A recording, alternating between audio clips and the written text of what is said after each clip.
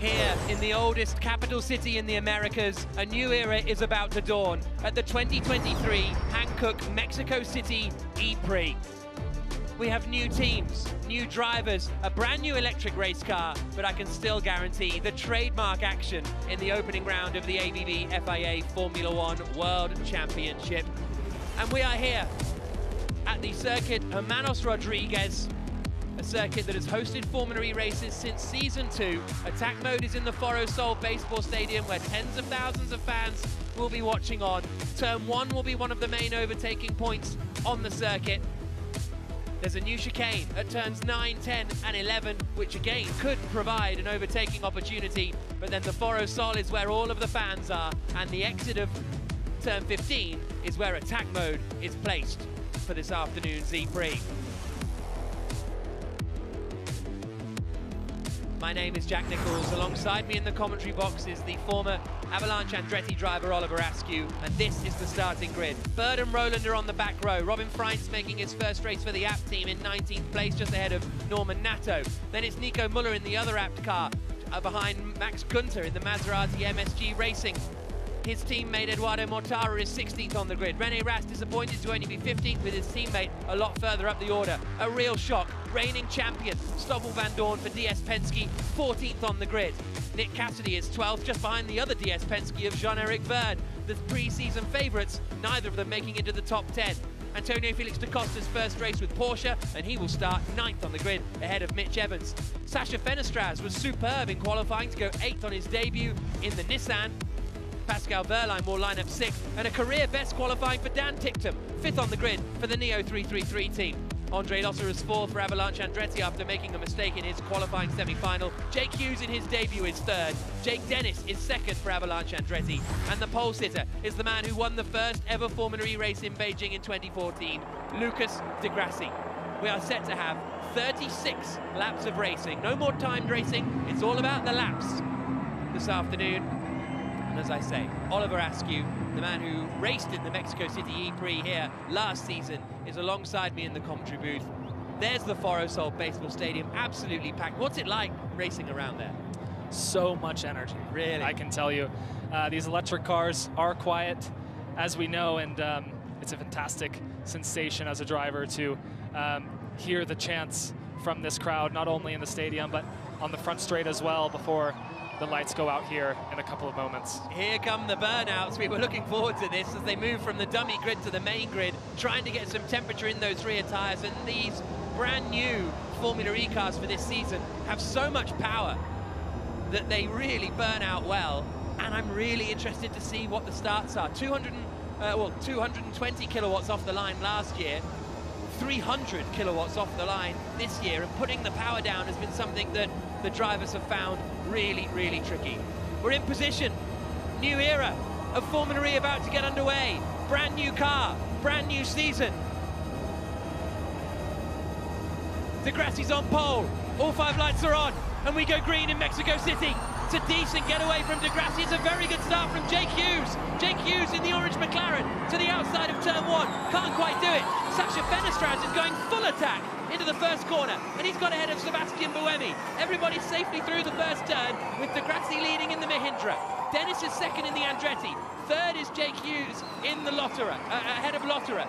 Nick Ticktum is 5th. Wehrlein is 6th. Fenestraz ahead of Buemi and up into 7th place. Now they fan out, coming down into the hairpin right-hander at turns 5 and 6. Great side-by-side action through the middle of the pack. Someone getting squeezed under the grass almost. I think that might be Buemi fighting with Da Costa, potentially in the Porsche. It is, as they come into the chicane for the first time. Everybody neatly through there as well. Evans very, very close to a bit of contact with Jean-Eric Vergne.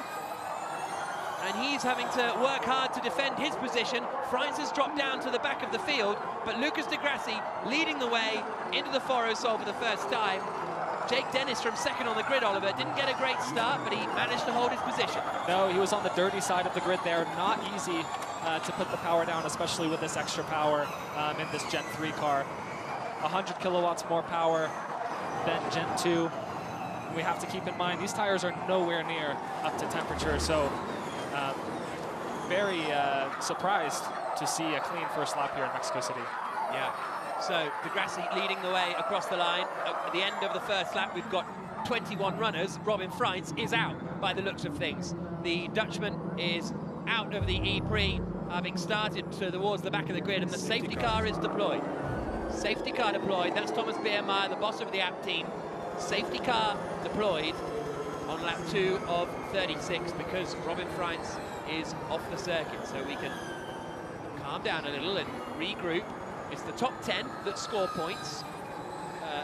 Vern made up a couple of places, then lost a couple of places. There, Freins is off at the chicane, so let's see what happened to him. On the outside, he got hit from behind, which sent him into the back of Natto. That was a very odd one indeed. I say that we were clean on the first lap. Yeah. We just didn't see that picture.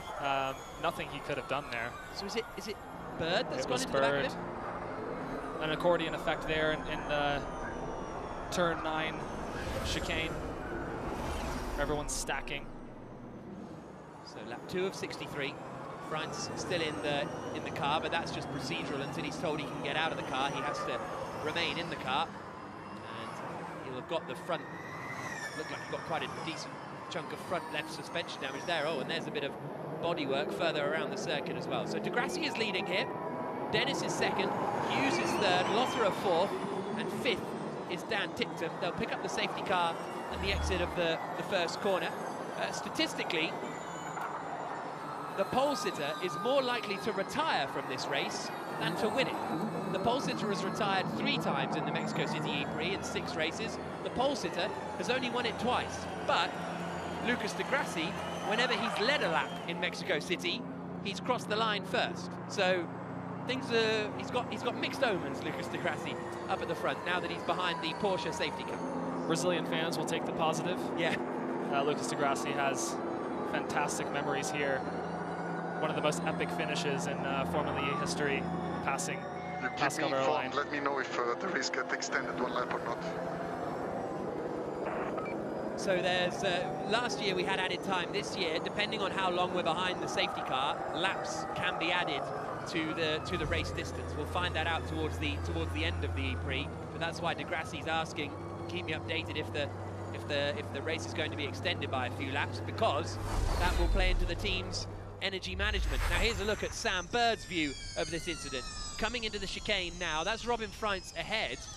Oh, he didn't get hit, Freins. Oh, how strange. So that must have been a bit of a software problem or something. It looked as though I fully and unreservedly apologized to Sam Bird, but it felt from that onboard as though Freins got hit. Yeah, maybe just didn't expect everyone to slow down so much through that corner. Well, again, apologies to Sam Bird. And those two former teammates for a couple of seasons at the Envision team. The safety car deployed at the moment. Hopefully Bird's car will be removed before too long. Here's Bird's radio. Yeah, but I was just trying to under-consume massively. So Bird just talking to Phil Ingram on the radio. Norman Natto has come into the pits as well for some reason. Jake Hughes there in 3rd place. That is the McLaren team. Zach Brown, the CEO at McLaren Racing, here this weekend. Norman Natto is retiring in the Nissan, and he was the one who got hit, wasn't he, by Freins. So that will probably be why he's out of the race. And the McLaren man, Jake Hughes, in 3rd place. And it's a new entry, McLaren. It's a new team, but they've basically brought out all of the Mercedes EQ personnel from last season. So Ian James, the team principal, still there. The race engineers are all there as well. So there is Roger Griffiths, the Avalanche Andretti team principal, watching Dennis in 2nd and Lotterer in 4th at the moment. And they're just keeping a bit of a gap to Lucas Degrassi while we are behind the safety car here. Robin Freins and Norman Natto, 2 retirements from the opening lap. It's Fred Bertrand, who's the new team principal at Mahindra Racing. So anyway, to turn DMC off. Safety car, man, it's pulling me slowing down quite a lot. So Dennis saying anyway to turn DMC off. what DMC stands I'm for? not Is sure. that new this year? I'm not sure. But it sounds like it's some kind of engine that's kind of pulling him forwards when he's trying to slow down. Yeah. Yeah, possibly some performance software in the car that he's trying to turn off now because he's going so slow behind the safety car. Efficient driving doesn't stop when the safety car comes out. You're trying to carry as much momentum as possible. And in your car at home, if you have a bunch of green lights driving back from work, you're using a lot less fuel than you are if you were stopping. Here's a look at the start. You can see that Jake Hughes got to the outside there, but couldn't quite make the move. Fenestrat's got aggressive around the outside of Buemi, which was a lovely move to get up into 7th place. Oh, René Rast, the second McLaren, so the orange car all the way back on the right-hand side. He got so close to the wall with one of the Maserati MSG teams. Here they come. Watch this final McLaren here. They go 3 wide in and just about managed to make it through. Here's a look at the view on board from Stoffel van Dorn. Good getaway, got ahead of Cassidy, but Sete Camera covered the inside and tried to get to the outside of Sete Camera, but decided against it. Safety car coming in this lap. Lap 5 of 36 in the opening race of the season in the ABB FIA Formula E World Championship. We're about to start lap 6 of 36 with Lucas Di Grassi leading the way in the Mahindra. His first race with this new team, and he's backing the pack up now. When will he decide to floor the throttle? How alert will Jake Dennis be behind him? Will anyone be able to make a move down into the first corner? There goes Di Grassi now. Gets on the power. We're on board with Dennis as he tries to follow him. Green flag racing once more as we come out of the final corner and down the start-finish straight. And Di Grassi's got a pretty good restart here. Hughes is fairly close to Jake Dennis coming down towards turn 1, but not close enough to make a move. Not a big gap back to Mitch Evans. Van Dorn is looking to the inside of Cassidy into the first corner, but everybody still settles back in their place. But Lotter is looking the most racy, I would say, out of the top 4 at the moment. But then when is Lotter not looking racy? Exactly. It's in Andretti's best interest at the moment for Lotterer to overtake the McLaren, just to give Jake a bit of a buffer here. Can relax a bit more, potentially save some energy and focus on the race in front of him. Drive shaft's gone. Randomly, drive shaft's gone. That's Sam Bird. Drive shaft gone, so that is probably him. Oh, it is him out of the race. Inside of turn 2. A mechanical failure. Nothing to do with software, I don't think. Sam Bird said to me on the grid, I don't think anything else can go wrong today because he's had such a horrible weekend. With nothing of his own doing, or just mechanical and electronical errors in the Jaguar, and that is another one. And the safety car is deployed again. So safety car deployed again. This has to cause some overtime now. Maybe some laps added to the end of the race. So that's a real frustration for everybody, really. There is Bird pulled over at the side of the circuit on the inside of turn 2. This should be quick. They can pull him backwards into the pit exit. We should be able to get going again. Di Grassi with a solid restart there. Yeah. You can see it's. Thought we were going to hear a bit of Bird radio there, but yeah, Di Grassi with a very solid restart, as you say. So we are on lap 7 of 36, behind the safety car in the first Formula E race of the season.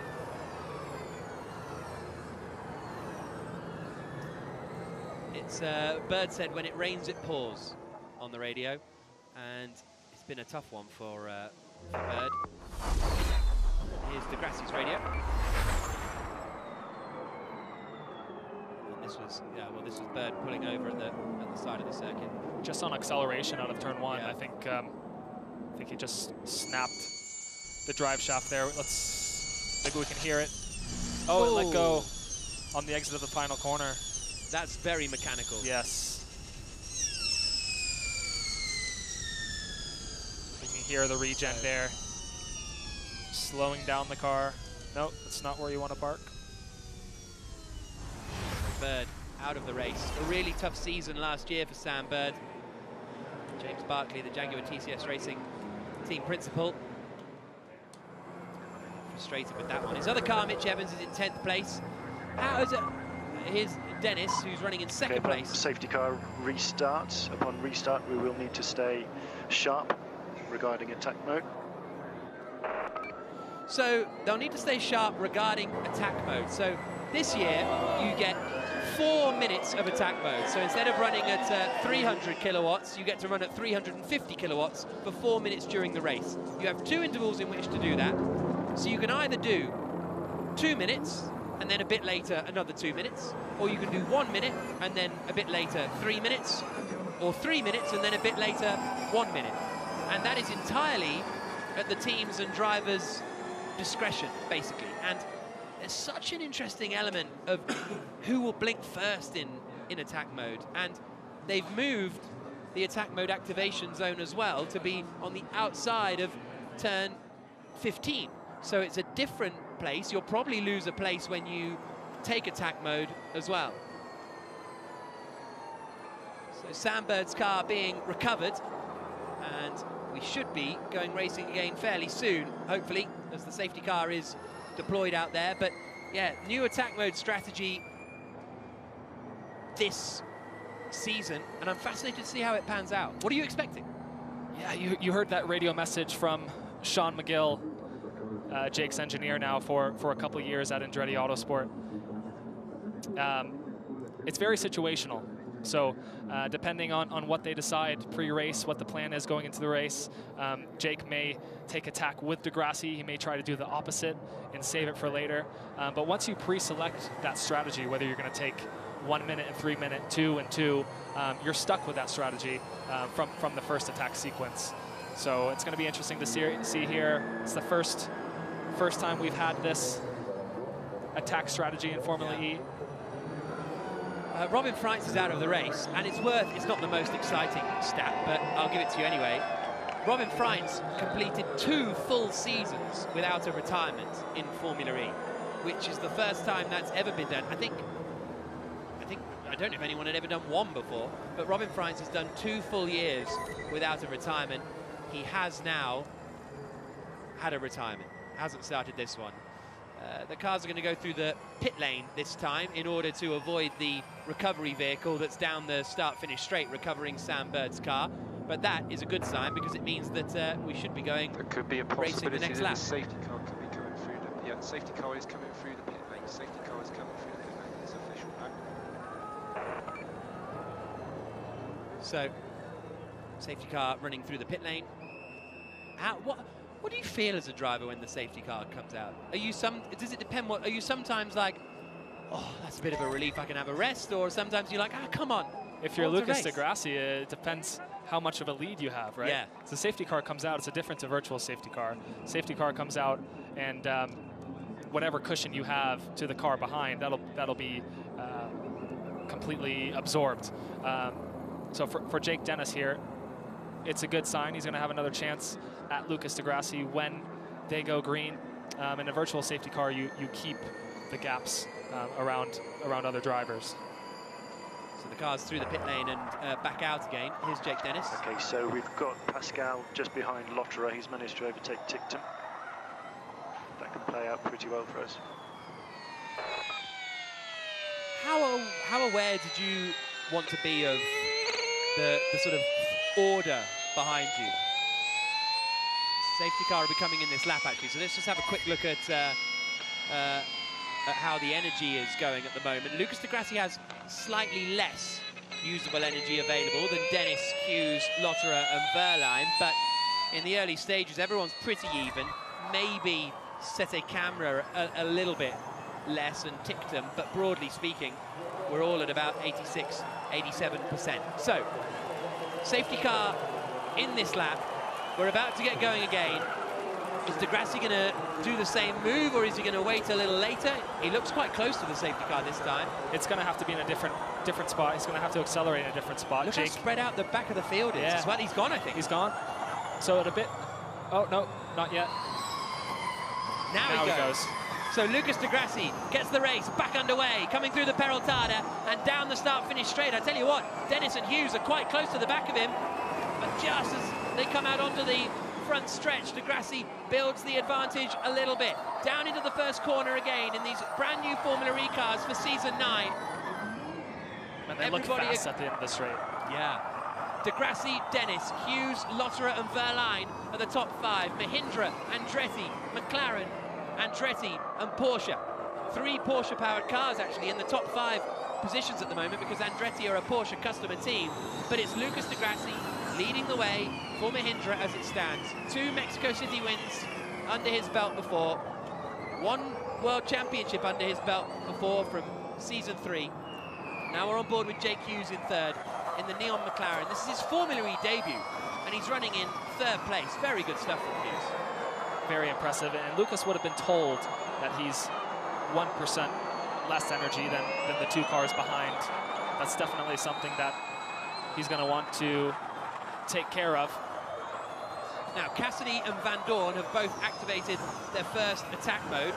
Cassidy doing it for 1 minute, and Van Dorn going for 3 minutes. So Cassidy is doing a 1, then 3, and Van Dorn is doing a 3, then 1 strategy. So that'll be interesting as they come down into the first corner. Van Dorn didn't make much progress off the start. There he is in the number 1 car, but here are the front 3 again. And Verline's very close to the back of the Lotterer car ahead of him, the 2 teammates from last year. You can see here on the left-hand side, everyone has 4 minutes of attack mode. Cassidy and Van Dorn, in their next attack mode, will have 3 and 1 minute left, respectively. This attack sequence might trigger drivers in front of Cassidy and Van Dorn to start going through those loops.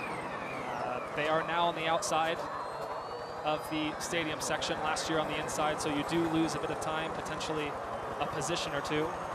So you want to build that gap behind before you take the attack. You need 2 tenths. And don't know if he did it there, Dennis. They said push for attack. I don't think he did by the looks of things. So it was a late call. He was already there. Wasn't it? Yeah. I mean, the radio messages we play are delayed, but only by, I don't know, a few seconds. Like it's not a huge delay on the radio messages. I don't think he took it, but it might be this lap. Here we go with Van Dorn. He is in attack mode, and he's going to get Nick Cassidy here down into turn 1. Looks to the inside. Through he goes. And through goes Van Dorn, and through to the lead goes Dennis. Jake Dennis takes the lead of the Mexico City E-Prix. Degrassi down to 2nd place. So, Dennis goes through. But here comes Degrassi trying to get back. He's got good drive out of the corner. But now Jake Hughes is trying to take advantage of that. Coming down towards the chicane. Hughes covers the inside. Lotterer goes towards the outside. But Jake Dennis has caught Degrassi napping there a little bit and lunged him at turn 3, kind of out of nowhere. Lap 12 of 36. Dennis in the lead, and look at the advantage he's built up over Degrassi already as they come back into the stadium section. Dennis leads, Degrassi 2nd, Hughes in 3rd. None of the top 10 have taken attack mode yet. That radio transmission, as we see Evans go through attack there, the radio transmission to Jake earlier on might have meant go for the overtake. Yeah. Potentially, and also Dan Ticktum has a drive-through penalty for overpower. Such a shame for Dan Ticktum. That'll be a software glitch for the Neo team, which means that he's had a power spike at some point, used more than the 300 kilowatts he's allowed, and he is now serving a drive-through penalty. And Degrassi made a mistake. That's the replay in the bottom right. Okay. So that was Degrassi making a mistake.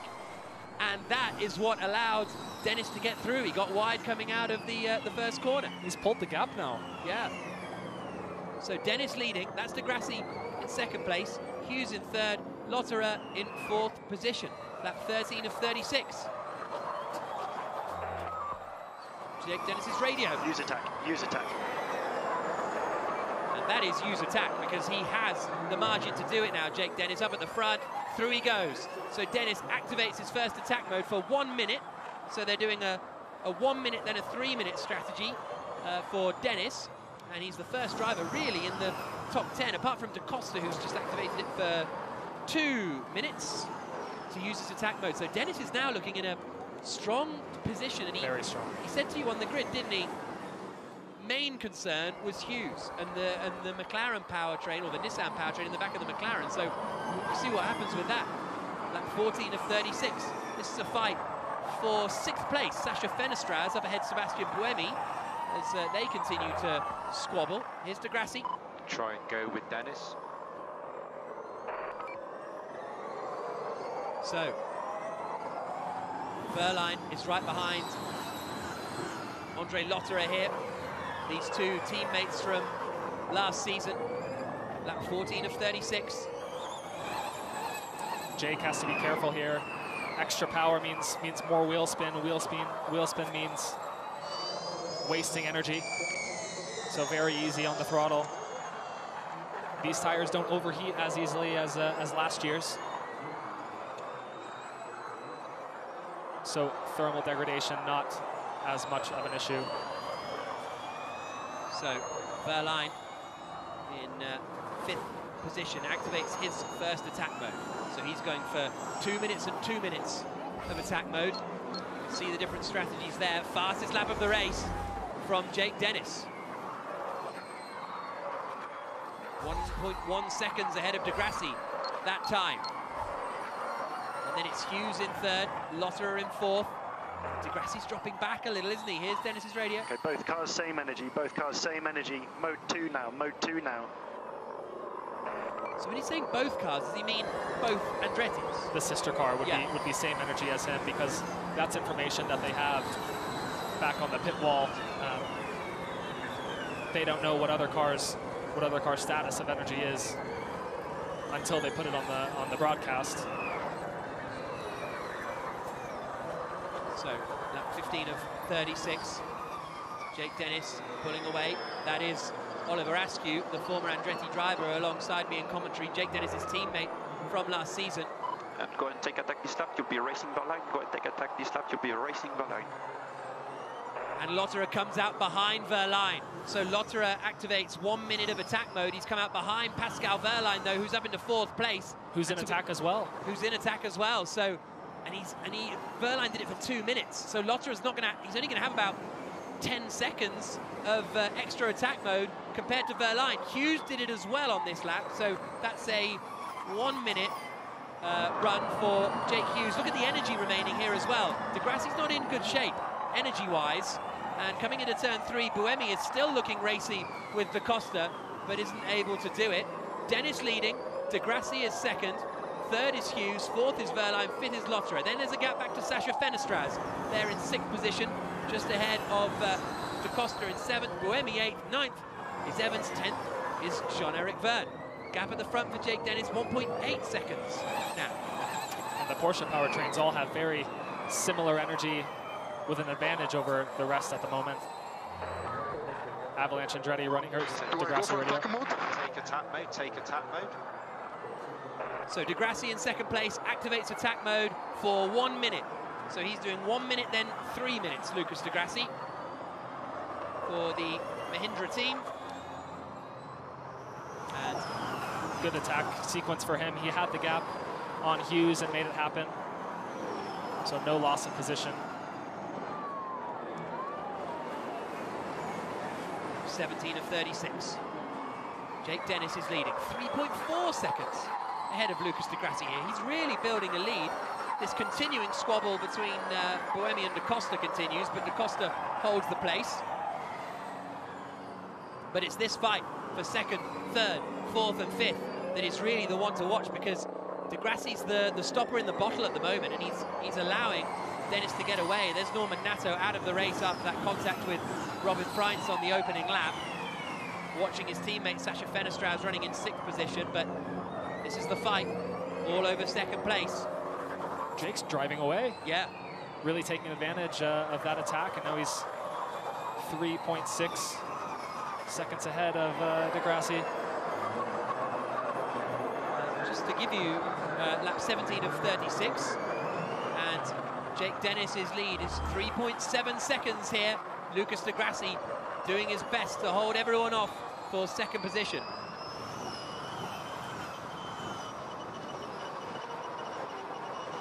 On board with de Grassi.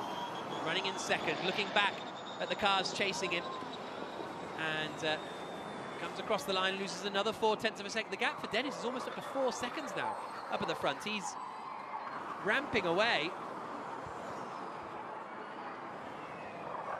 And romping away, ramping up the gap, all of these things, as he comes out down towards turns 5 and 6. Edo Mortara is dropping down the tower on the left-hand side. He's in the barriers. Mortara for the Maserati MSG crew, out of the race, facing backwards in the wall. That's going to be a safety car. Could well be. Lap 18 of 36, the Maserati MSG crew had a difficult qualifying. James Rossiter's their new team principal.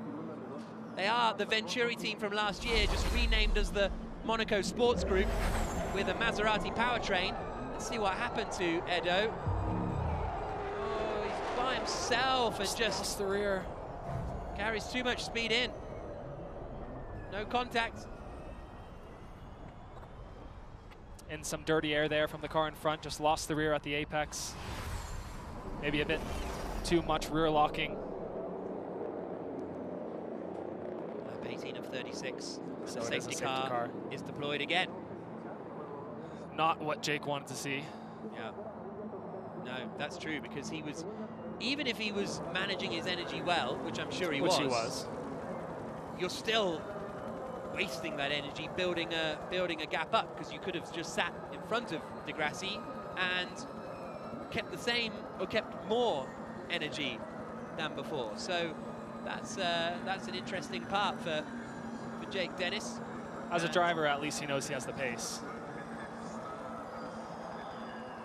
So lap 19 of 36, safety car deployed here in Mexico City, opening race of the season. Eduardo Mortara has crashed out of the race and is waiting to get recovered once the safety car comes out. Just be aware that the car might shut down. Be aware that the car might shut down.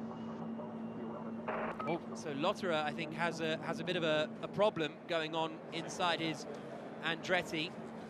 And so the team are just making him aware of the problems. This is Mortara's 4th time in the last 5 races that he's failed to score points. The one race he didn't fail to score points, he won. Such a hit and miss last few races, I have to say, for Eduardo Mortara. He is okay, and the car will be recovered as quickly as possible. So Andre may have an alarm that he's reported back to the pit wall. Maybe a software issue for that car.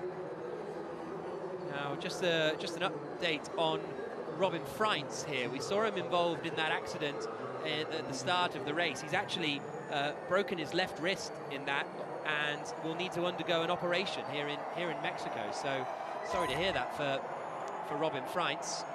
Hopefully he can be back for Diriyah, but we'll wait and see. Sam Bird had a sort of similar incident last year, and that put him out for Seoul.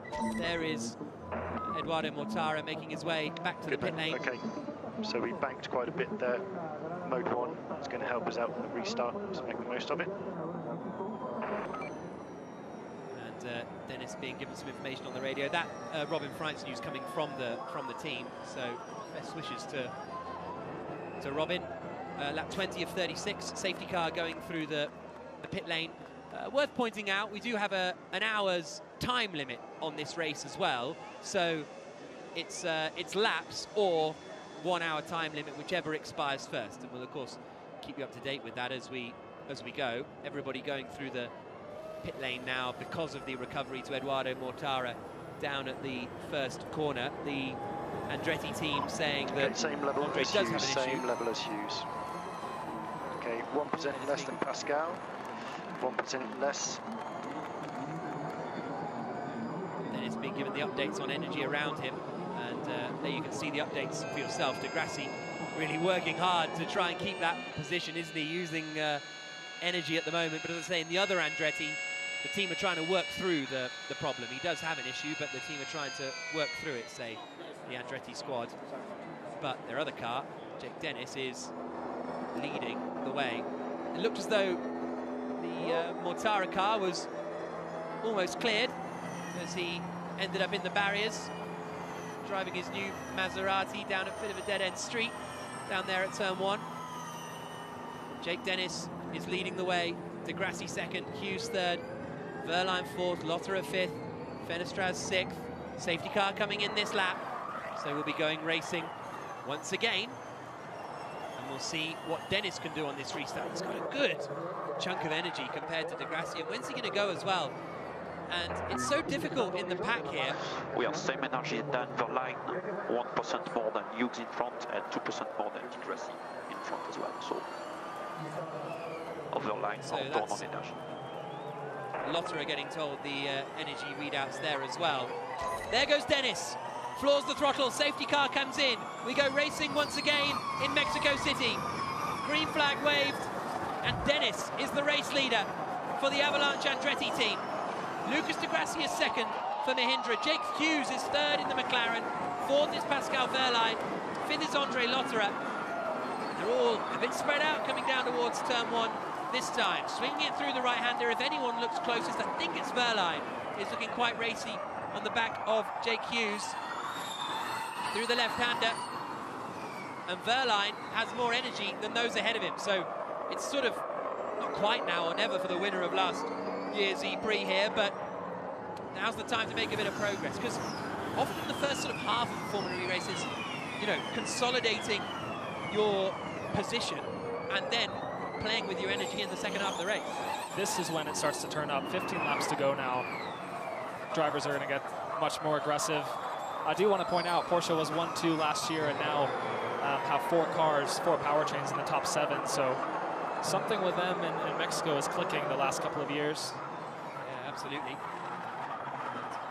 Here they come through the Foro Sol and out of the stadium once more, with Jake Dennis leading. There's the view back from Jake Hughes in third place, making his Formula E debut, the 28-year-old from Birmingham. Race winner in Formula 3, raced in Formula 2 as well. Never really with a sort of big hitter team. And he's been very, very impressive on his debut weekend here in Formula E. He was the Mercedes EQ development driver last season when they won the championship. Verline's really, really close here. How difficult is it to keep managing your targets and keep, you know, doing what you need to with the energy when you have someone trying to overtake you? Very difficult, and these drivers have an energy bar that's constantly moving through the lap. And you want to get that towards the middle as you cross the finish line, hitting your energy targets. But say you're defending from the car behind, you're going to want to get that energy back in the tank at some point before the lap ends, or else your race strategy is going to get a bit slower. I wonder if we'll see Dennis do attack here because he's so far ahead of everyone. He doesn't, but he's got such a big advantage. 1.2 seconds now for Dennis, all queued up behind Lucas de Grassi in second position in the Mahindra. Third is the papaya orange McLaren. Fourth is Pascal Verline in the Porsche.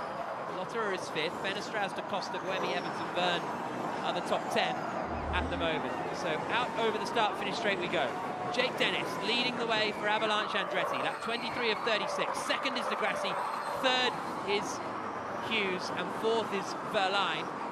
And Lotterer is coming under big pressure from Sacha Fenestraz as well. I think Lotterer is struggling a little with this. Actually, I apologise. It was Fenestraz under pressure from Da Costa. So it was sixth and seventh that is the very close fight. That 23 of 36. Big midfield fight there, as we see Evans, Verne, Van Dorn, Cassidy all together. The points are up at the front. Dennis, we can expect him to take his next attack once he has built a sufficient gap to de Grassi in second. So here comes second, third, fourth and fifth. Pascal Verline running in fourth. Negative. So that was Verline obviously a bit earlier in the lap. The engineers out on the pit wall have a much broader picture of what's going on in the race. So, of course, the drivers can ask if they should take attack when they feel like they need to. But at the end of the day, the engineers on the pit wall know what's best. Always? Or sometimes you come out at the end of the race and you're like, guys. Come on, I knew that. I know last year we might have had some tire degradation, and taking attack might be counterintuitive, not being able to use that extra power on acceleration, but with this new Hankook tire, that's not really a factor. Driver's eye here with Stoffel Van Dorn running in 11th place. The camera inside Van Dorn's as he comes into the stadium. He's right up behind his DS Penske teammate, sorry, at the chicane. He's right behind his DS Penske, oh my goodness. He's right behind his DS Penske teammate, Jean-Eric Verne, as now he comes into the stadium section. And those two right together and kind of biding their time a little bit. There's a bit of a gap back to Fenestraz in 6th position. So then Fenestraz, Da Costa, Buemi, Evans, Verne, Van Dorn is all a bit of a queue. 0.7 of a second, the gap between De Grassi and Hughes. This is the look back from Hughes to Verline behind him as they come out across the line, down towards turn 1. We normally see a big fight for the final points paying position in P10, but obviously both those teammates running 10th and 11th playing nicely so far. Dennis's lead up to 2 seconds. He's in such control of this race, Jeff Dennis. I'm not surprised by him or the team, but mistake there from Lotterer. Went very, very deep into 5 and 6, which is what he did in qualifying, and does the same here. So he falls a little bit away from the back of Verline. So 2nd, 3rd, 4th, coming through the chicane. De Grassi, Hughes, Verline. Then a little gap to Lotterer behind. Evans has got ahead of Antonio Felix da Costa and up into 8th position. On lap 25 of 36. Now, through attack mode there goes Verline and Lotterer. So Verline and Lotterer both activating their 2nd attack modes here. Go attack, Shadow Verline is going attack, go attack, go attack. So Lotterer being told to go into attack mode because Verline is. So that was a sort of defensive move really from, well, an aggressive move from Lotterer because they know they have more attack mode than Verline. More attack remaining. More attack mode remaining. So now they will have an extra minute, which is almost an extra lap in attack mode to try and overtake Andre Lotterer, to try and overtake Pascal Verline for 4th place. Big push for attack, push for attack. De Grassi being told to push for attack this lap around. He's got enough of a gap at the moment on Jake Hughes as they battle over 2nd place.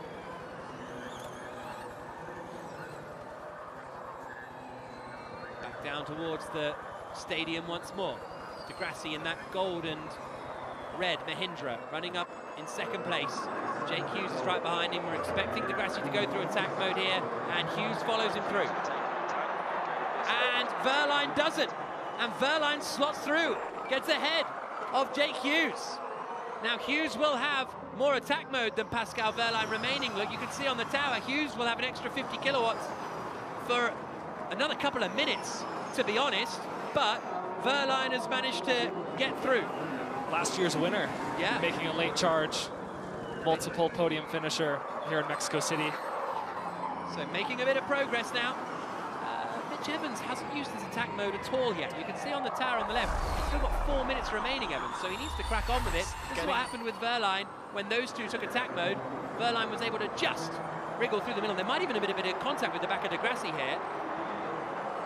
There, just maybe a little nudge, but De Grassi managed to hold the place. So, De Grassi 2nd, Verline 3rd, but now Verline in 3rd is out of attack mode.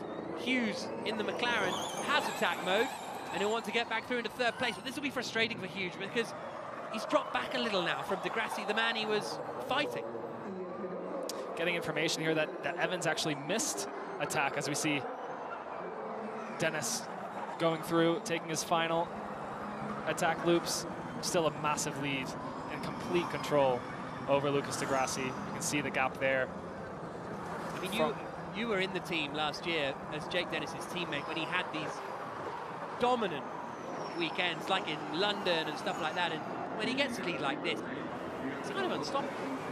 You get that confidence as a driver. Yeah. You feel unbeatable, and it turns into performance on track.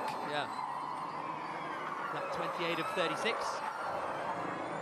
And Jake Dennis is leading the way here in Mexico City, opening race of the season. His lead is huge over Lucas de Grassi in second place.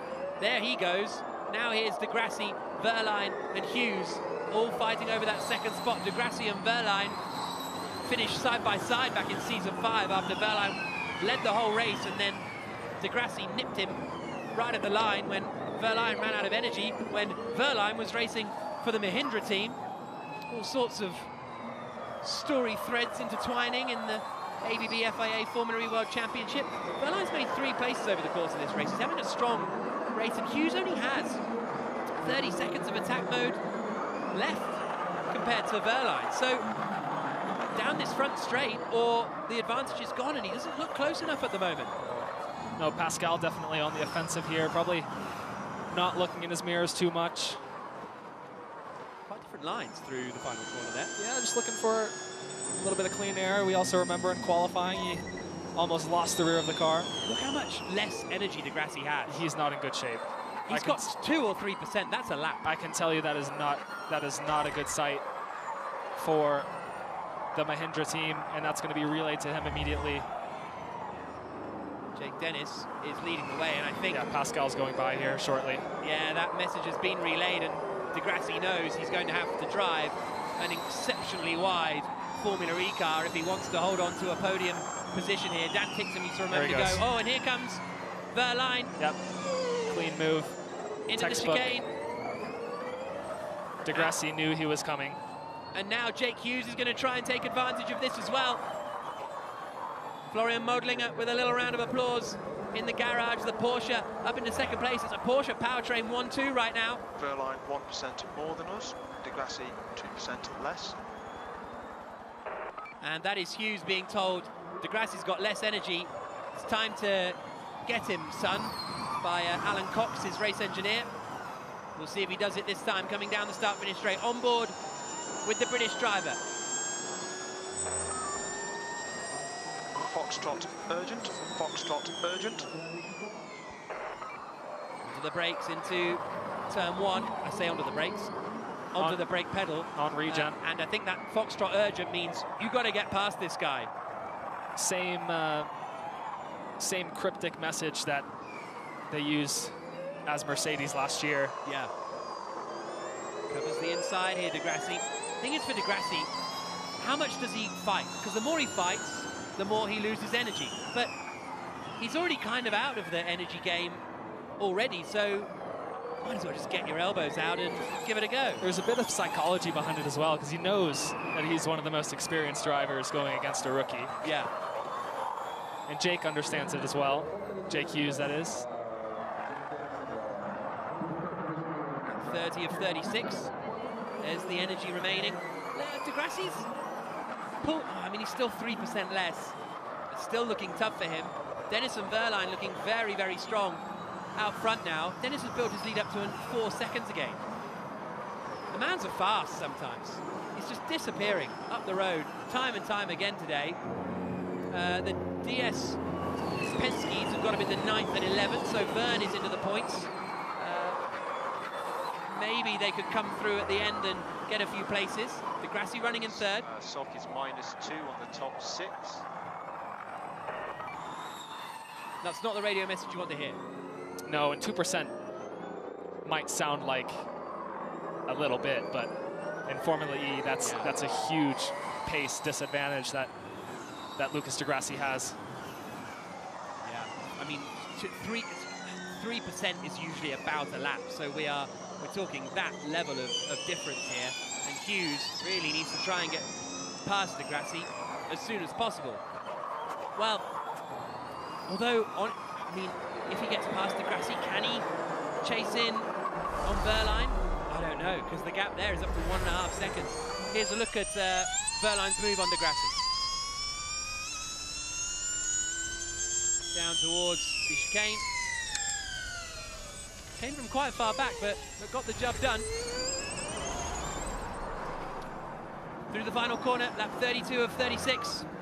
Jake Dennis's lead, 4.2 same energy seconds. to the leader, same energy to the leader. You've got 2% more than the car behind.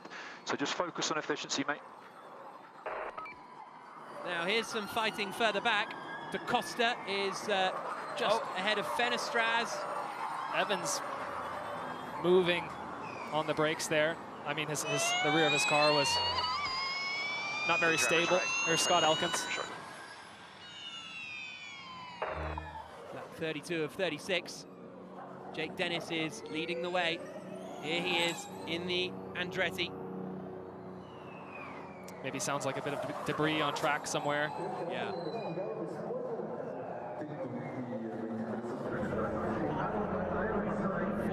.3-second lead up at the front for Jake Dennis here, which is absolutely huge, especially considering he's built up that lead once and then built it up again. And he was saying to you on the grid, was not expecting to be racing up at the front this weekend. Was it? I think he's being modest. Once that helmet goes on and the visor drops, you've got to feel like the man. Yeah, you know? but after Valencia, I don't think Porsche or Andretti came into this weekend thinking we're going to be front runners.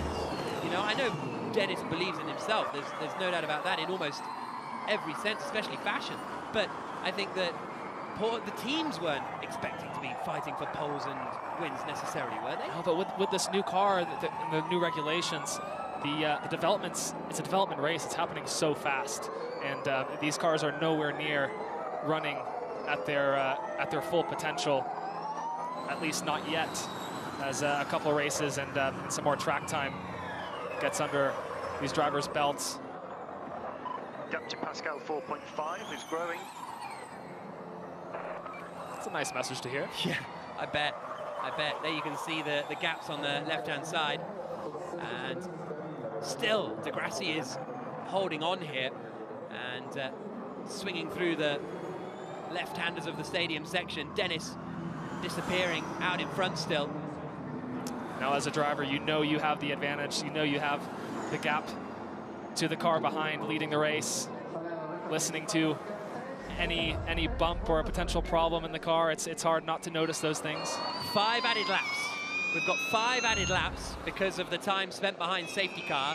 So we now will have 8 laps to go in this Mexico City E-Prix. And that is not good news either for Lucas Di Grassi, although his energy percentage is coming back. He's only minus 2% now, 2.2, 2.3, which is still not great, but not a disaster. You can see, the reason you see it moving, Di Grassi goes in super deep into turns 5 and 6.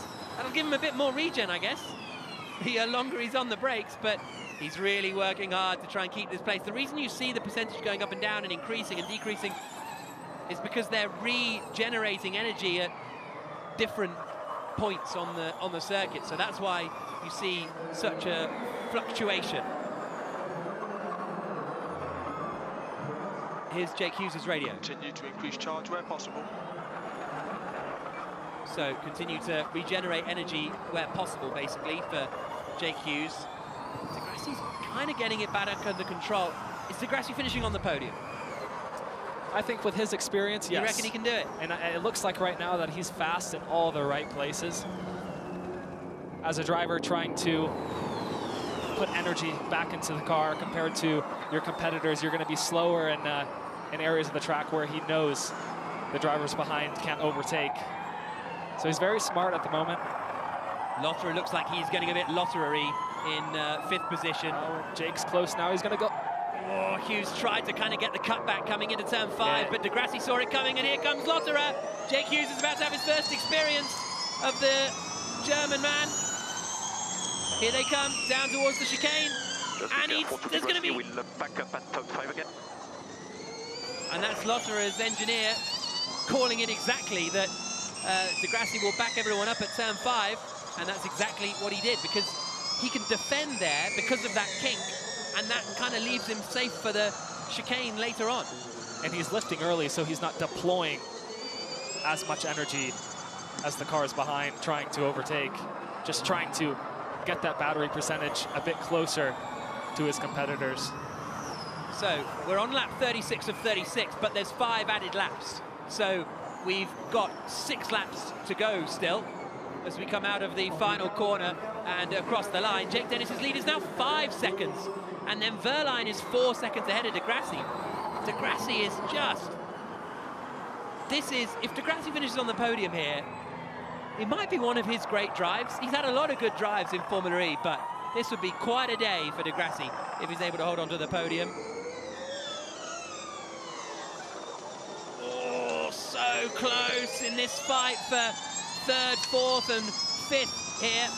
Degrassi, Hughes and Lotterer for the final podium position. Through the chicane. Foxtrot's urgent, Foxtrot's urgent. And Hughes, that's at least the second time he's been told Foxtrot urgent, which means you've got to overtake this dude. But he hasn't been able to yet. Also, keep an eye on Stoffel Van Dorn and Jean-Eric Verne in 9th and 11th. They've both got a bit more energy than those around him, and they've both got an attack mode remaining, with 5 laps left at the end of this one. So just keep a little eye on them. We're into the 5 added laps now. Through the final corner, out across the line. Dennis leading. And we're on lap 1 of 5 of the added laps. And Hughes is having to defend a little here. All of this is bringing Buemi into the fight. 1.5% more energy than Degrassi. Hughes again being told, look, you've got more energy than Degrassi. But look at Buemi in the green Envision at the back of the queue here. It's a 4-way fight for third. Yeah. This is the race on the track right now. Degrassi defending again. Buemi returning to the front of the grid after a struggle last year. Yeah, joining the Envision team. Oh, Degrassi's gone in really deep into the chicane there, and he's going to be under an awful lot of pressure. Does he cover coming down into the stadium? He doesn't. So Degrassi is still fighting the fight and holding on, and he's wide, he's wide, he's wide. Is that the chance for Hughes? No. Degrassi is just, this is remarkable stuff. But he doesn't look like he's got any grip left, let alone any energy. Textbook defending. Yeah. It's really good to watch from Degrassi here. A lot of fun. Verne activates his final attack mode, so we'll keep an eye on him. But this fight for the final podium spot is absolutely superb. Across the line we go again. Degrassi, Hughes, Lotterer, and Buemi. He didn't go in deep into the chicane on purpose, did he? To like sort of, I don't know, slow everyone else down a little. That doesn't seem like a tactic that's real. No, and as we see here, going back into the sector of the track where overtaking is an opportunity. So there's a bit of contact there as well with the Andretti's. And well, there comes Mitch Evans. He's coming to the inside here of Sasha Fenestraz and gets through. No front wing for Verne. So Verne's had a collision out there somewhere. He's got no front wing. He's gone heavily into the back of someone. I think Van Dorn's got damage as well. Yeah, there's a yellow flag somewhere. The Penskes have got damage on the front of their cars. But here we go, back to Degrassi in third place. It's all coming together now in the final few laps of the Mexico City E-Prix. Degrassi holding on to third, Hughes, Lotterer and Buemi behind. And maybe there was contact there with Buemi and Lotterer, because Buemi has hit the back of Lotterer at some point too. So it's all kicking off. Across the line comes Dennis. 3 laps to go. There's the energy, and still Degrassi and Hughes are right together. Yellow's T7 now, yellow's T7 now. You're smashing this, mate. There's 1 more lap down. Keep it up. So yellow flags hit. Oh, there's a car on the left. It's Rast. So it's René Rast is off the circuit. He's in a safe location. So hopefully the race will continue. Back we go again. Well, now he doesn't have to defend. You can't overtake under yellow. Roland and Rast collided, apparently. So that's what happened there. So, but is it here clear? He comes. It's clear for 11. Oh, whoa. There's still a yellow. Yeah, that's the problem. You can't overtake. It's because of that debris. There's debris in turn 9. So yellow at turn 7 and at turn 8, so that takes out that overtaking opportunity. And Rast didn't realise, Hughes didn't realise and was sort of on the full send before he realised. 2 laps to go at the end of this one. Look at this queue for third place, which Antonio Felix da Costa has now joined. Absolutely remarkable. On board with Buemi, who's at the back of this queue in 6th position. And Degrassi's got a bit of a gap to Jake Hughes now as well, as they come around the final corner to start the penultimate lap of the E-Prix. De Grassi's gap is 0.8 of a second. That might be enough for 2 more laps. He's suddenly not defending from Jake Hughes quite as aggressively, and Lotterer is still nosing to the inside. 2 laps left, 0.5% to Hughes. He's done a remarkable job here, Lucas de Grassi. Absolutely remarkable. Still 2 laps to go, make that a lap and a half. Still a yellow. We'll see if the debris is cleared. Yeah, it might just be, oh, a look from Buemi. But again, that's into the, I think the debris is still there. So I think the yellow flag is still there at turn 8. But look at Lotterer now, he's going to get impatient. Running in 5th place. No, and not into the stadium section. Wow. Thought about it. On board with the Avalanche Andretti driver, running in 5th place. His teammate is disappearing up the road.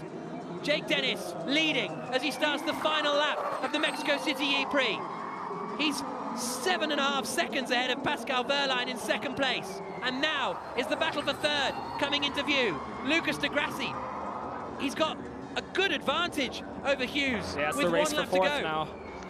Hughes defending Same into turn energy 1, as de radio. Grassi. Same energy as de Grassi. No risk. Whoa, Lotterer forces it around the outside. Hughes holds the inside line coming into turn 3. And how much pressure is Lotterer under from Buemi? A bit, but he manages to keep it together. How racy is Da Costa? Da Costa goes to the outside at the back of the queue in the Porsche. There's a bit of contact between Lotterer and Hughes ahead of him. Fenestraz has now dropped out of the points and down into 13th place. And there's the move. It's a slippery, I think it's a slippery surface flag now. I don't think it's a yellow anymore there at the chicane. So that seems like a legitimate move for Lotterer. He's got up into 4th place. Hughes drops down to 5th, but the other Avalanche Andretti is coming through the final corner, and Jake Dennis starts Gen 3 of Formula E with a superb, dominant win in Mexico City. Jake Dennis wins, and is the first winner of the season. The first winner of season 9. Pascal Wehrlein across the line in 2nd place after winning here last year. 3rd is going to be de Grassi. He comes out the final corner now and takes the checkered flag. Oh my God. Disbelief from Jake Dennis over the line. Super impressive. Completely dominated. We got more action. There's a DS Penske going slowly out of the final corner. He's out of energy as he comes across the line. It's Fern. Jean-Eric Fern out of energy as he comes through. And he ends up finishing in 12th place. Only 1 point for DS Penske. But it's Jake Dennis who wins for Andretti.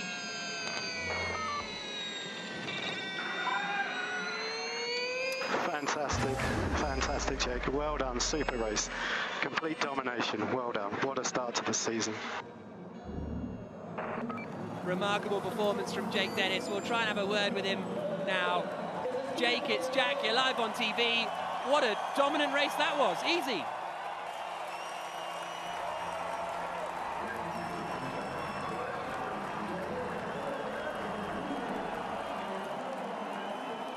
Well, I think he's too busy celebrating to speak to us there. Jake, it's Jack here. Congratulations, what a dominant win that was. He's too emotional. Yeah, too emotional to talk to me. Understandably so. But Dennis pulls up in the Foro Sol. That is now 4 podiums in the last 5 races for Jake Dennis. And I'm not going to lie, Oliver Askew. On the Formula E show, post FP1, we gave our predictions. You said I predict Jake Dennis for the win. And I thought you were just being a bit stupid. I thought you were being like... insider information. I thought you were just being like, oh, you know, former teammate, just saying it to be kind. It was true. It was true. My pick scored 1 point. Stoffel van Dorn. And de Grassi, that is... Today's been one of the best drives of de Grassi's career, in my opinion. Like, including qualifying that Mahindra on pole and racing it to 3rd was a joke of a drive from de Grassi. Unbelievable. And Wehrlein's on the podium again with a 2nd place finish. Yes, go on, Jake. Enjoy this. Jake Dennis, the winner of the Mexico City E-Prix. Dennis, guess what? Set the fastest lap of the race as well. Fastest lap bonus. He becomes the 16th driver to lead the Formula E World Championship. First time he has led it. And Andretti win the first race in Gen 3 in the same way they won the first race in Gen 2. Time to get some tequila. After his first race win, Jake Dennis, he said, he came on the radio and he said, "Oh, we're having some beers tonight, lads."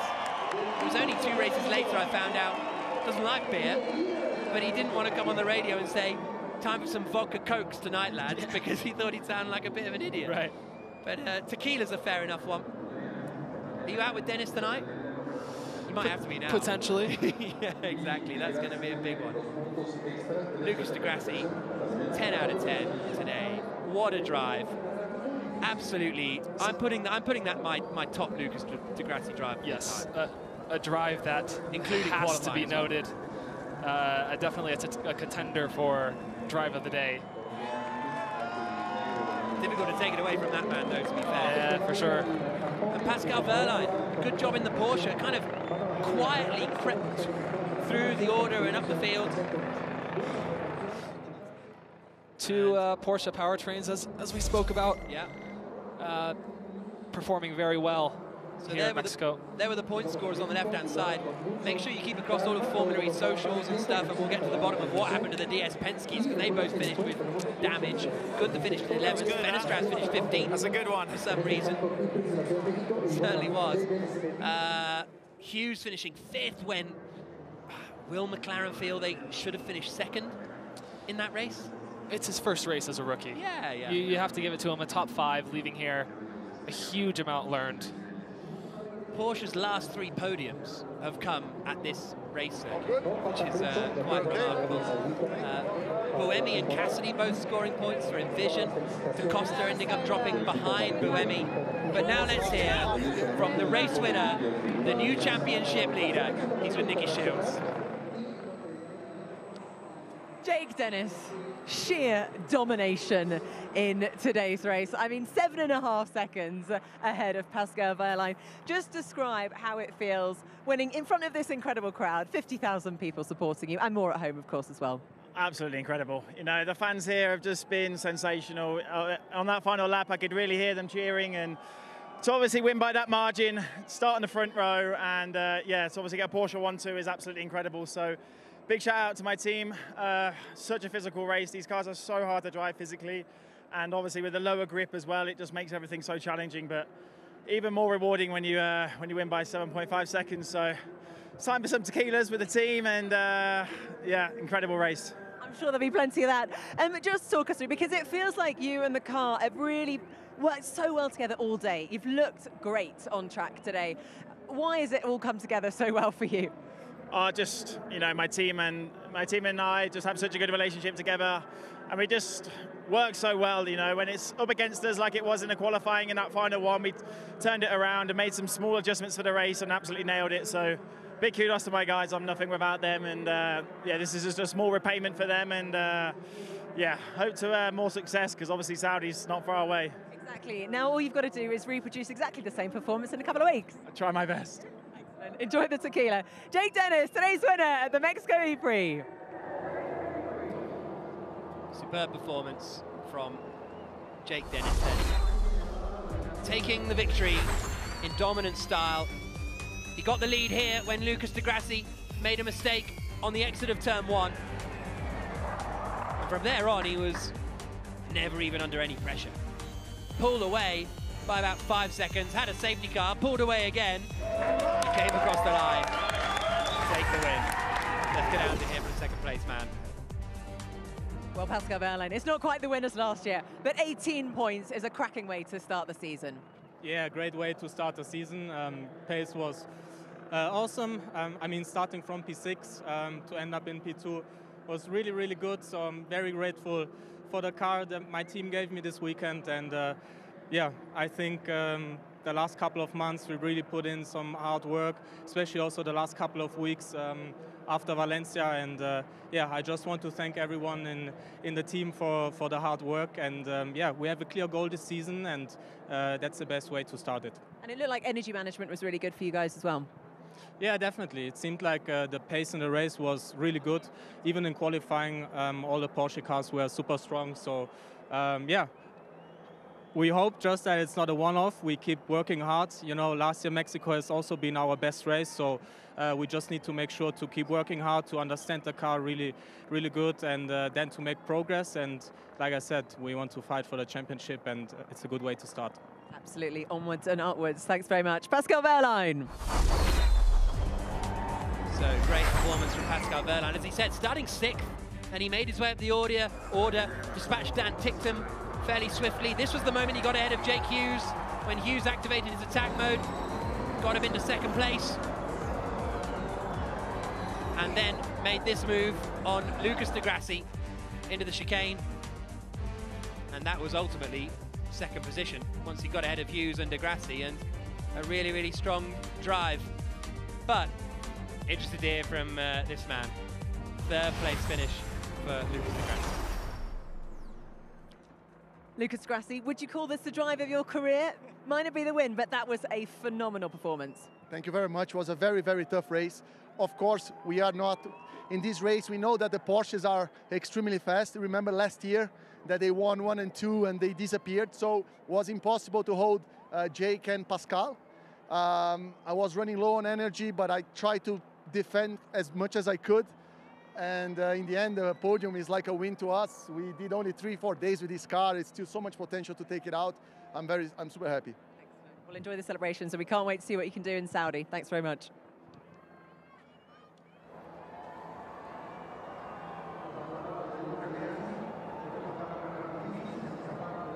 A lot of celebrations for Lucas de Grassi in the past in Mexico. Usually ends up with his top off, so we'll see what happens today. Oh, it's only if he wins. Yeah, yeah, you can't be taking your top off for 3rd place, I guess. Jake's top will be off. When's it on? Honestly. Anyway, let's not get bogged down in that. Let's look at de Grassi's highlights of his race, shall we? Started from pole position, Lucas de Grassi got away well, held the lead, had 2 safety car restarts to contend with, but that little error meant that Jake Dennis got past. I think realistically, with the pace that Dennis had today, even if de Grassi hadn't made that error, Dennis was going to get him. And then Wehrlein followed through as well. He did put on a defending masterclass, so that would have been cool to see. Yeah, absolutely epic. Absolutely epic stuff from Lucas de Grassi. And now they're on the buggies and on their way to the podium. And finally, Dennis gets to put his feet up. And we'll be hearing from the drivers in the driver's room a little bit later on, after the podium, or you'll be able to see it on social media. It'd be great to see some replays of that mid-pack fight. Yeah. Did you enjoy the driver's room? Yeah. Yeah? Yeah. Did you have any arguments in there? I can't remember. I didn't make any friends. So there you can see Da Costa straight in with the chat with Lotterer. Don't know what happened with Van Dorn, but fascinating stuff. Right, we'll be back with the podium in a couple of moments' time. Let's first go down to Vernon. Yeah, thanks, Jack. Me and Karun here, right in front of the podium. The atmosphere is building for the trophy presentation. But Karun, let's just tick a few boxes. All in all, I think a very successful first race for this Gen 3 car. Yeah, absolutely. You know, we had a few reliability issues we saw, but to be expected in a first race of a new generation. The overriding thing, really, as you can see the crowd starting to cheer here, was Jake Dennis's unbelievably dominant performance. I know Lucas highlighted last year 1-2 for Porsche, and you know this is a particularly strong track for them, but this was on a different level. It was an amazing drive, amazing defending from Lucas de Grassi. I mean, we talked about him at the top of the show. He's one of those wily old veterans that have been in Formula E from the very, very start. And he showed his value. He proved his worth today by holding on to that third position. Yeah, at one point he was 3% down on energy, and that's basically a lap. The fact that he recovered that and got himself into that position to hold Jake Hughes off was a phenomenal performance. And actually that showed the experience difference between Jake as a rookie and Lucas as someone who's done every one of these races. And I'm sure that Jake is going to go off and celebrate, but that Andretti team, it must boost their confidence. They're a good team. They have been a good team with the Gen 2 car, but now it must really lift their spirits knowing that they've got a decent car with Gen 3. Yeah, I'd like to see what happens when we get to the next couple of races, whether Mexico was a one-off, but for now, I think it looks like the podium is about to kick off. All right, brilliant. We'll have more from the podium a little bit later on. The atmosphere is building, and it's truly electric.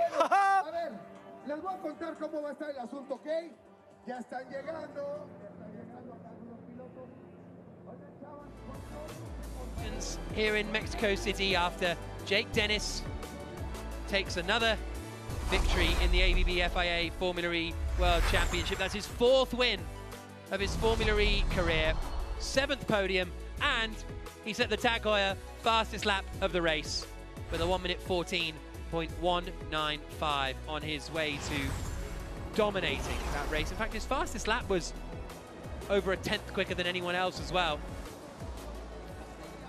Only one driver, I will say this, only one driver ever in the 8 seasons of Formula E has won the championship after winning the first race.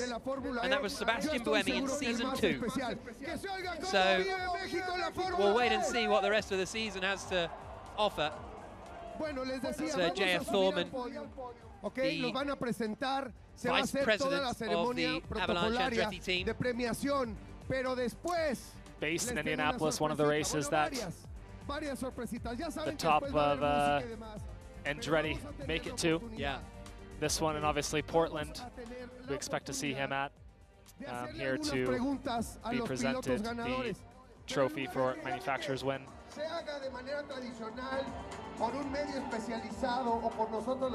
Just waiting for the presentations to begin. And De Grassi, this is his 40th Formula E podium. Around number 40 for Lucas De Grassi.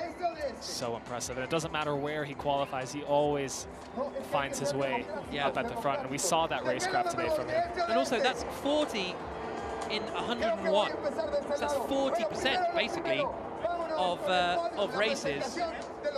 2 in 5 races, De Grassi's on the podium. It's a lot of hardware. Yeah, he's got to have a massive showcase. Yeah, he must do. Maybe he gets rid of some. I don't know. Maybe some. I know. I get rid of a couple. Did you? Yeah. Back to the team.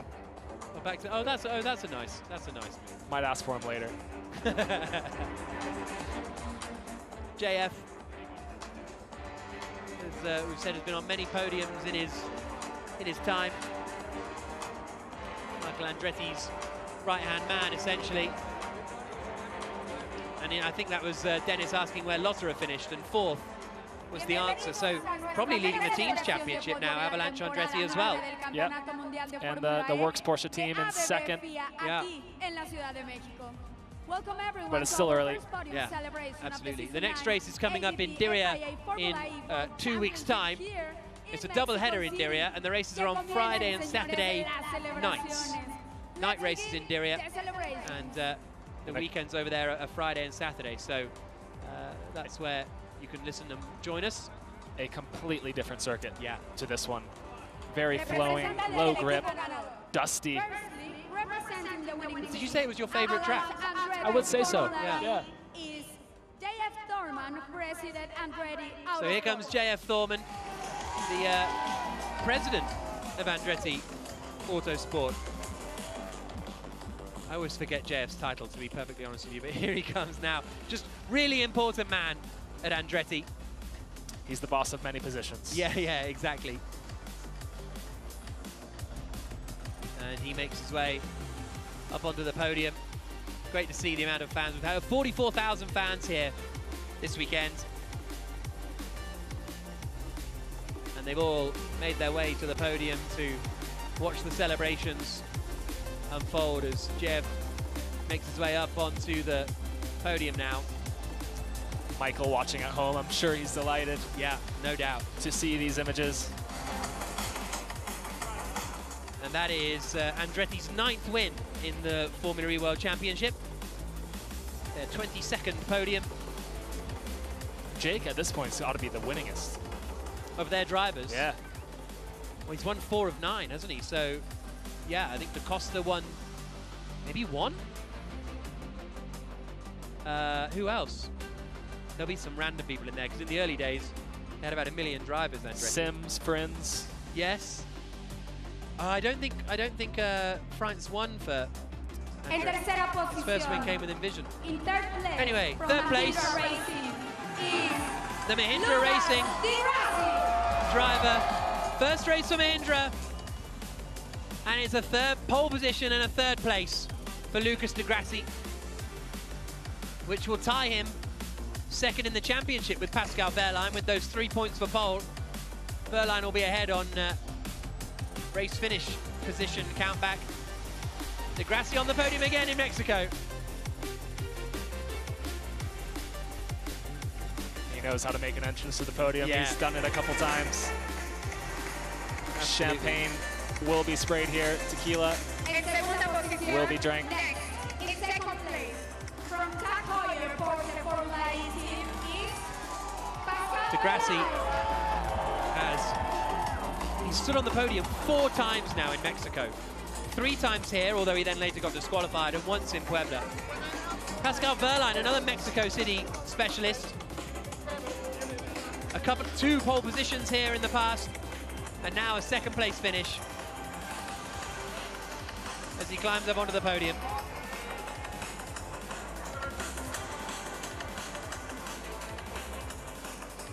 Jake, speaking about how difficult these cars are to drive, maybe not heavy in a way, but these drivers are constantly catching the car on throttle. A lot of real movement, as we've seen from the onboards. But now here he comes, 4th Formula E win. Championship leader, Jake Dennis.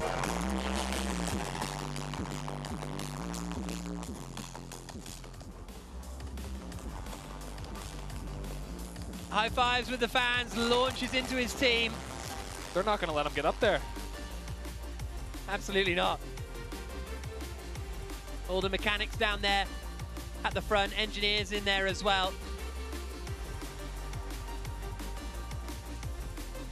And basically everyone from the Andretti squad is there. Dennis wins again.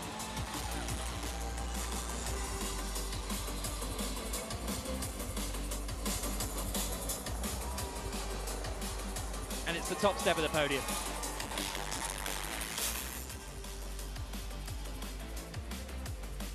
El himno nacional del piloto ganador. Dominant drive the national for Jake Dennis. And now it's time for the national anthem. And now the national anthem.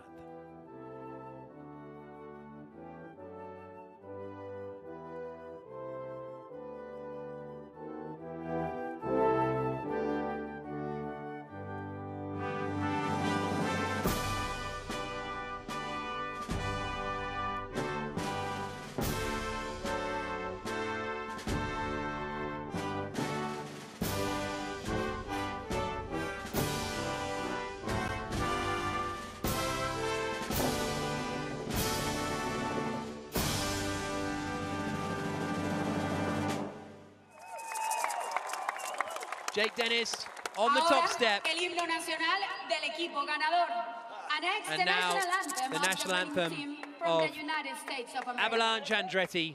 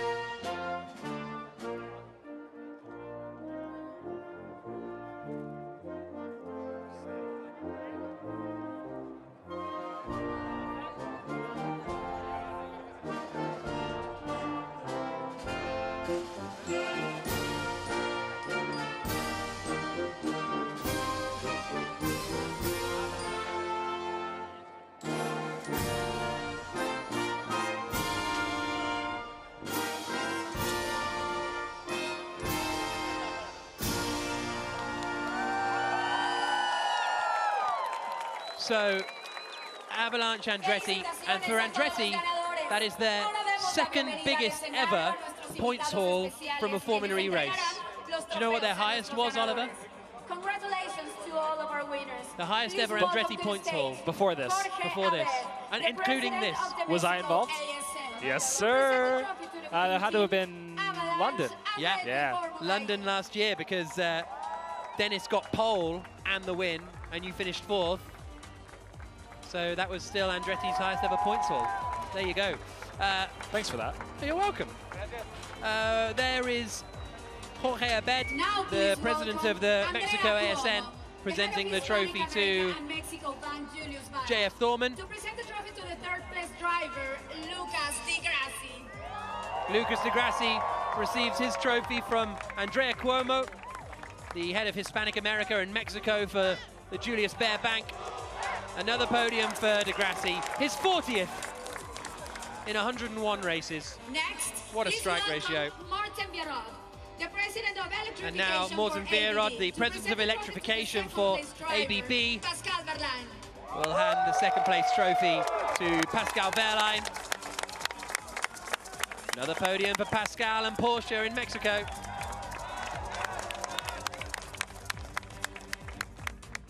And finally, please welcome Diongo Park.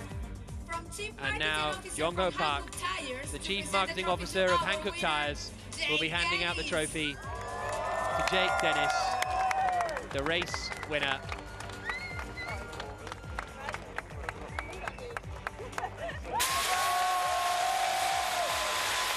Dennis wins and takes the lead of the championship.